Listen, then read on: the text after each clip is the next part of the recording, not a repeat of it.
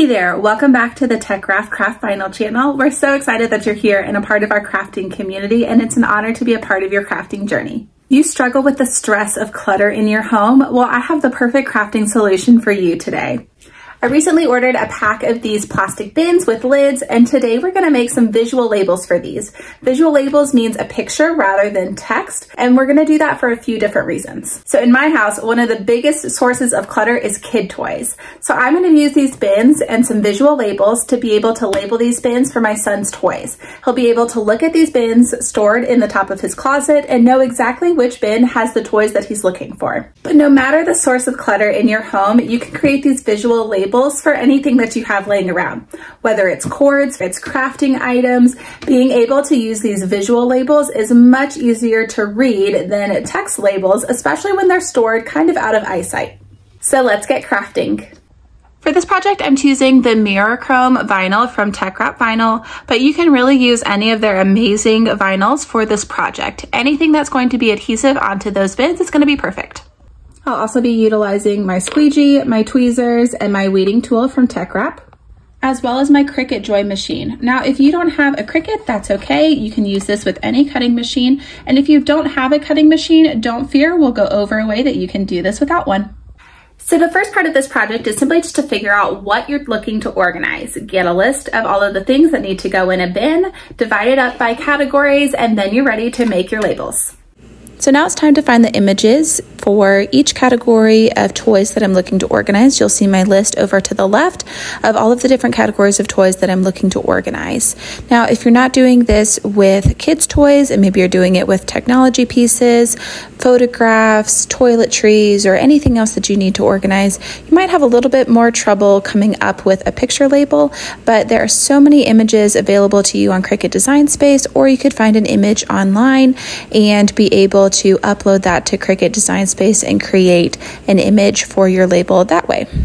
I love the use of picture labels, especially when you're storing bins out of sight that would make text kind of difficult to be able to read way up high in a closet. And it's just a fun way to organize your items. Now here you'll see I'm being careful about the sizes of my images and text together. I want to make sure that these are going to fit really well on my bins that I have, and I also want to make sure that I don't have too large of labels and that they're all pretty consistent in size together so that it looks clean when all of the bins are stacked together or placed next to each other. Now, because I'm organizing these for my son and my daughter's toys, trying to make sure that I'm using images that they are going to recognize so that though my son and daughter are both too young to be able to read the words on this, they're going to be able to identify those pictures and tell me which toys that they are looking to get out at a certain time. I'm also making sure that I'm not picking images that are going to be too difficult to weed, have too many fine details, or have too many colors involved. I want this to be a very simple project, something I can easily execute, go ahead and get these bins labeled and get those toys put away and the clutter taken care of in my home. A quick way to get multiple layers to be all of the same color so they'll cut out of the same piece of vinyl is to use the attach button. You'll highlight all of the layers that you're looking to have be the same color and then click the attach button, and that will get them all to be one single layer, all the same color. I'm also going to be mindful of the different color options I have with my vinyl and making sure that I'm using a couple of labels to be each different color of vinyl that I have. But if you prefer a very clean and simple aesthetic, you could certainly make all of this one single color. I loved these spring flowers, and being able to duplicate the one flower and flip it horizontally so that it creates kind of this cute little mirrored image was really fun. So here you see I'm kind of picking and choosing which vinyl I'm going to use for each image, and making sure that this multicolored puzzle image is using the same vinyl that I'm already using for the other labels. And you'll also want to make sure that you are attaching your text to the image. That way the alignment that you have between your text and your image on the computer will be the same way that they print out on the vinyl. So the next step is just going to be cutting each color of vinyl to be the right size that I need based on what Cricut is telling me the cutting area is going to be. With this mirror chrome vinyl, you'll notice that there is a protective covering over it that you do want to go ahead and take off before you go through the cutting process with your machine. Once the image is cut, you'll then use your weeding tools to get through all of those pieces that don't need to stay on there. The TeckWrap weighting pen is really helpful for being able to get all of these teeny tiny little pieces up and off of my image. And then I'm going to utilize a piece of my TeckWrap transfer tape in order to get the image off the backing and be able to see it as I'm placing it onto the bin with the right alignment. I'll utilize my squeegee tool to make sure that everything is nice and secure onto the transfer tape before I peel off the backing. Sometimes you'll have a mistake, just simply put the backing down, utilize your squeegee tool to be able to pull the backing off, and then you're ready to place it onto your bin. I like that I can see through the transfer tape here very clearly to see that I'm putting the label on straight and exactly where I want it to be. Make sure you use that squeegee tool to get the vinyl to adhere to wherever you're placing it. And then I'll simply just repeat this process with each of my different colors of vinyl, being sure to utilize the squeegee tool to make sure that things are nice and secure. Now, if you don't have a cutting machine, one thing that you could do with this is to print out some images, tape them or adhere them to the back of the vinyl, and then use scissors to cut out these images that you're looking for. It'd be a little bit more difficult with text, but you could do the image labels very easily utilizing this TeckWrap vinyl and manually cutting out some images with the use of some printer paper printed images. You could adhere those to your bins directly, but I really prefer to use the vinyl. I think the vinyl is such high quality from TeckWrap. The colors are so vibrant and so fun to use, and I just love the way that it looks on the bins rather than a taped image that has been on printer paper.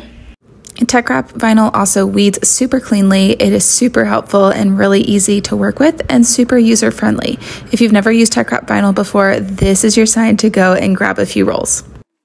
Now here you'll notice that I did forget to attach my Valentine's wording to the image, and so they are printed in different places rather than aligned nicely like the spring text and image are, but it's really no big deal. It's super easy to work with this vinyl, and utilizing some transfer tape will help me get that alignment back exactly the way I had it on the computer before I cut it onto the vinyl. Now, personally, I like to cut my transfer tape down to be the size of the label that I'm looking for, but you could use a larger piece and cover all of these images and text together and then simply cut around each label that you're looking to have. It's just personal preference and whatever you find to be more easy.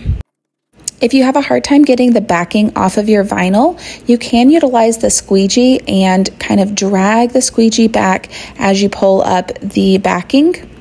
This method will help press down the vinyl onto the transfer tape and lift it off of the backing, making it much easier to pull the backing off. And you can utilize that same method whenever you're removing the transfer tape as well.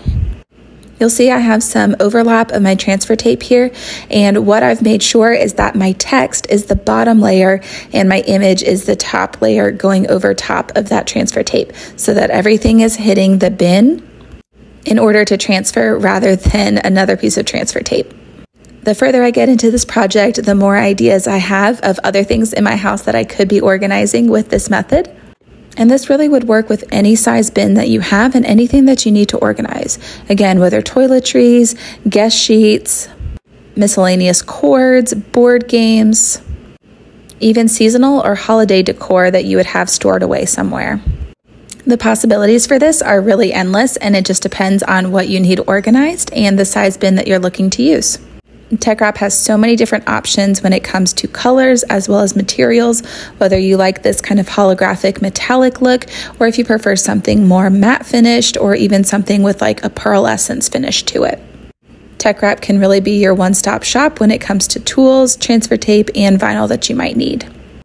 I'm just finishing up my last few labels here with this project. I'm really loving how this turned out and the organization that it's going to bring to my home. I love that the vinyl is going to pop off of these bins, and even with stuff stored inside of them, it's still going to be really easy to read these labels, which is not always possible with your different choices in vinyl. This turned out absolutely perfect, and drop a comment to let us know what you'd like to see next.